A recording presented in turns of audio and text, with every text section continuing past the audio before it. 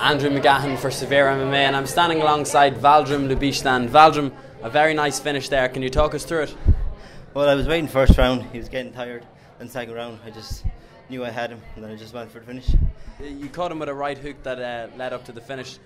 Like the last fight, did you know as soon as you hit it that it was done? Yeah, I knew straight away. I could see his eyes just rolling, and just went for the finish. In the first round, you nearly punched yourself into a triangle. You jumped into the guard with a punch, and he caught you in a triangle. Was that close? No, it wasn't close. I knew I had my other hand in as well, so I was safe.